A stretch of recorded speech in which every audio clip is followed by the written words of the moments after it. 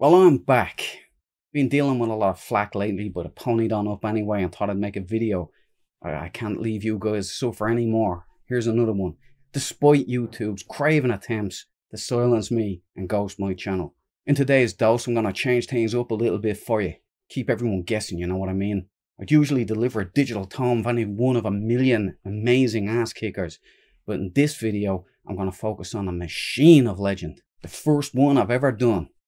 And it's a noble creature, a flying slice of American pie, dolloped in a heavy dose of Americana, a beautiful winged beast of lore, and the sexiest thing to have ever flown. We're talking about the F-14 Tomcat, baby.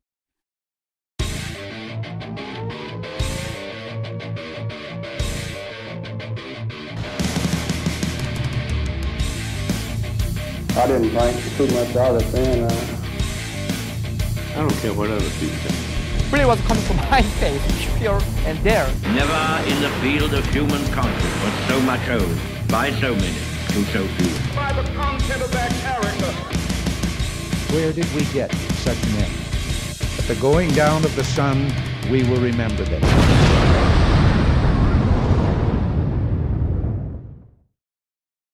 The Grumman F-14 Tomcat is an American supersonic, electronic, twin-engine, two-seat, twin-tail, variable sweep-wing fighter aircraft, and star of the delightfully camp but cool in the old-school movie, Top Gun.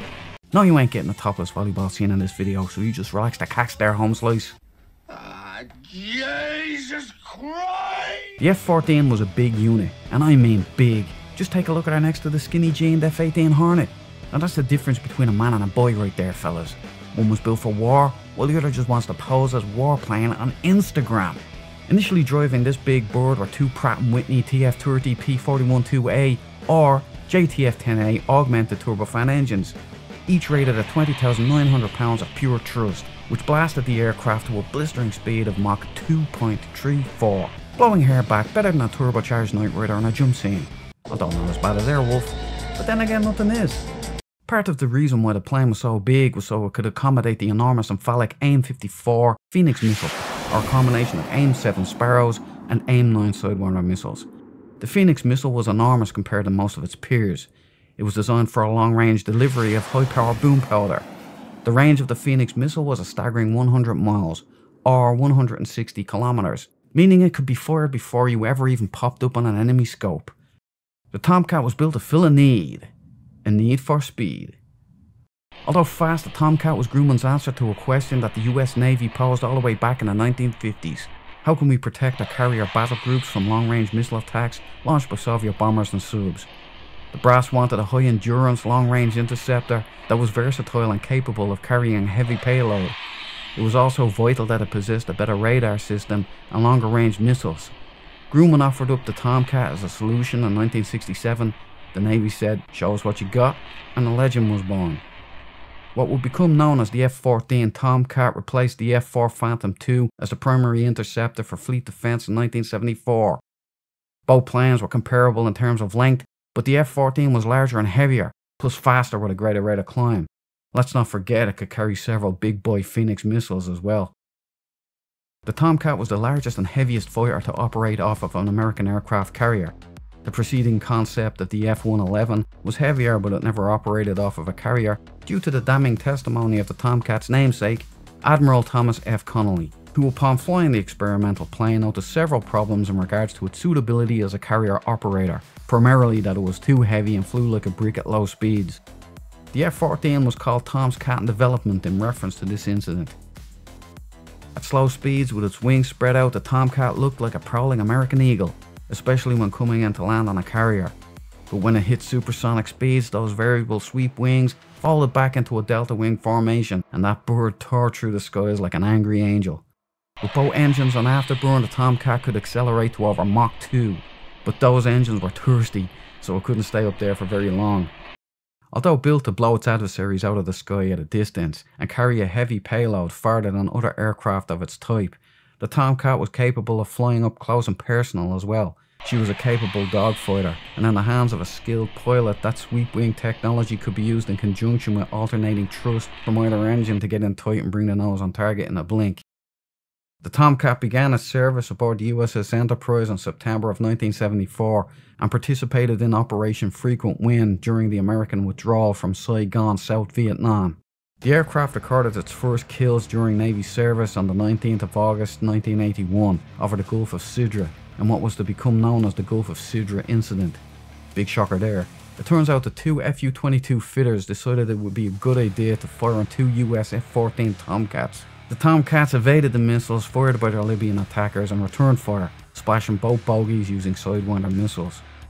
The F-14 would bag a further two bogies on the 4th of January 1989 when two Libyan MiG-23 floggers attacked over the Gulf of Sidra once again. Since thankfully there was no World War during its period of service, the F-14's first long-term combat use was as a photo reconnaissance platform. Tactical Airborne Reconnaissance Pod System, or TARPS for short, was developed and installed on the Tomcat in 1981. The Tomcat at the time was still not capable of ground strike or bombing missions, hence why the Marine Corps hadn't changed over from the Phantom II and the Navy did, but it wouldn't be long before the plane was upgraded to allow these types of missions. The unexpectedly high demand for TARPs led to the development of sensors such as the Ka-93 Long Range Optics, or LOROP, and the high likelihood of encountering SAM missiles led to the adoption of an expanded chaff adapter that was installed on the Phoenix rails. Radar detectors were also mounted in pairs in the forward cockpit to detect SAM radar, such as the SA-6, to increase survivability when it came to ground-to-air encounters. In the 1980s, the US Navy began flying daily missions over Lebanon to monitor the developing situation in the Bekaa Valley. At the time, there were concerns that the Tomcat was too big and vulnerable to operate over hostile territory, considering the serious AAA and SAM threats that were present. So the air crews developed high-speed tactics at medium altitudes to negate these threats. By the time the Gulf War rolled around in 1991, many of the bugs in the Tomcat had been ironed out before it participated in Operation Desert Storm. The F-14's role in the campaign consisted of combat air patrol or CAP missions over the Red Sea and Persian Gulf. Over land, the aircraft carried out aerial recon and strike escort missions, but inland air superiority operations were usually left to the F-15 Eagle due to the strict ban on the out-of-visual range weapons in line with the rules of engagement. Roughly translated, this means that the F-14 couldn't use its Sparrow or Phoenix missiles, pretty much pulling all of its teeth. And also, as soon as the Iraqi aircraft were lit up by the Tomcat's powerful AWG-9 radar, they'd soil their britches and go running for mama. It was during the Gulf War that the US Navy suffered its only ever F-14 loss due to enemy action, when on January 21st, 1991, an F-14 was shot down by an SA-2 surface-to-air missile while on an escort mission near Al-Assad Air Base in Iraq. Both crews survived the ejection, but only the pilot was rescued by USAF Special Forces, while the Rio was captured and held prisoner by Iraqi forces until the end of the war. The Tomcat's final kill also came at the end of the war when one shot down an Mi-8 helicopter with a Sidewinder air-to-air missile. In 1995, the F-14 played a critical role in Operation Deliberate Force, which was a NATO mission to undermine the army of Republika Srpska during the Bosnian War. By this time, the Tomcat had the capability to strike ground targets. Operation Desert Fox would follow in 1998, and then Operation Allied Force in 1999, which involved the bombing of Yugoslavia during the Kosovo War. On October 7, 2001, F-14s would lead some of the first strikes into Afghanistan, kicking off Operation Enduring Freedom with a bang. The plane was able to employ its recent update of the JDAM, or Joint Direct Attack Munition, on the 11th of March 2002. A JDAM is a guidance kit that converts unguided bombs or dumb bombs into all-weather precision-guided munitions. F-14s would also participate in Operation Iraqi Freedom. The final American F-14 Tomcat mission was completed on the 8th of February 2006, with the landing of two Tomcats on the US Roosevelt after one had just dropped a bomb over Iraq. The US Navy decided to retire the F-14 in 2006 due to some shenanigans from that dodgy devil Dick Cheney.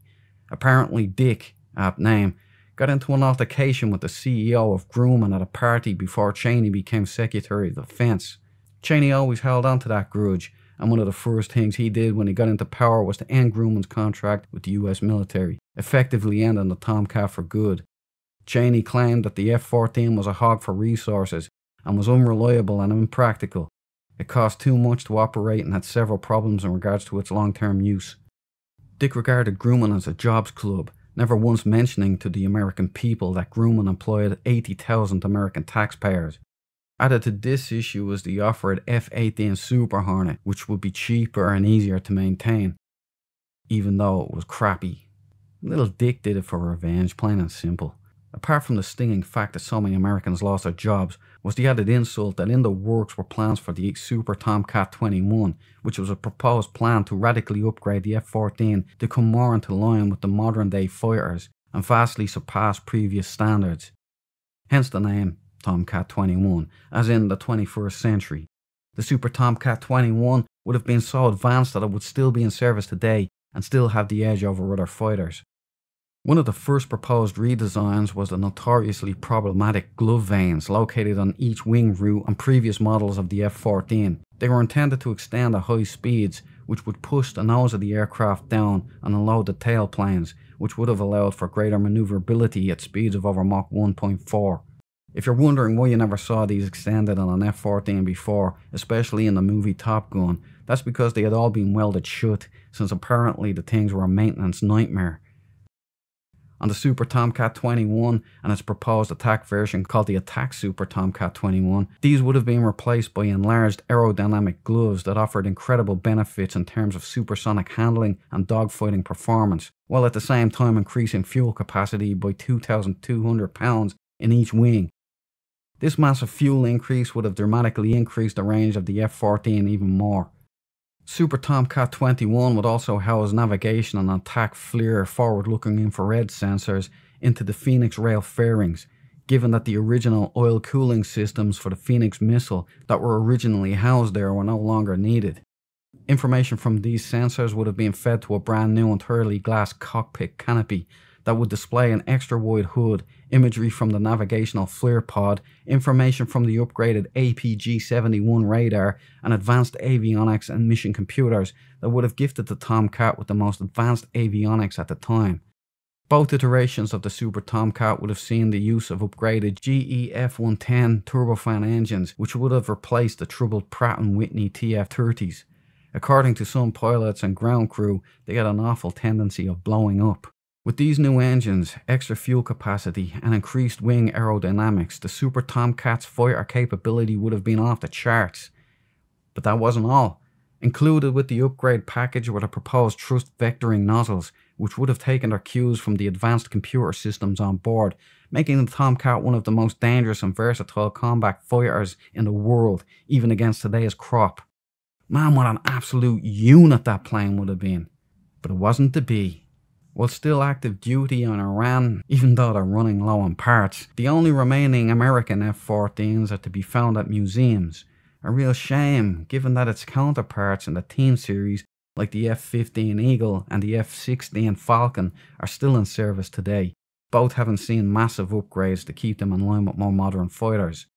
The F-14 Tomcat is my favourite fighter of all time. While the bird enjoys the love of many others of their complaints, like it being too difficult to land on an aircraft carrier compared to the dainty F-18, or its low-speed flight characteristics. But all of those detractors love the speed, and it is an iconic looking plane. I for one shall miss the majestic American bird of prey. And to me at least, it will always remain as the coolest thing to have ever flown off of an aircraft carrier.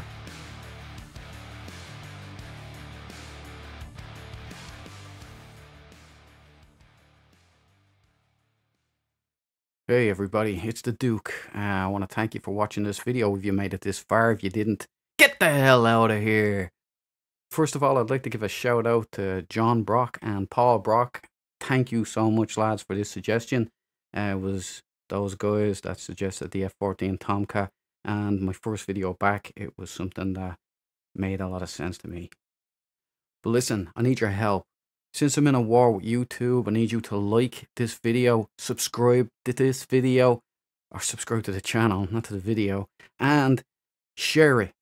Pass it out everywhere. Why? Because I want to fire a salvo in the face of the YouTube algorithm, and every single one of those actions is a shot against big tech. Help the Duke out, help me win this war. Peace out, and I'll see you in the next one real soon.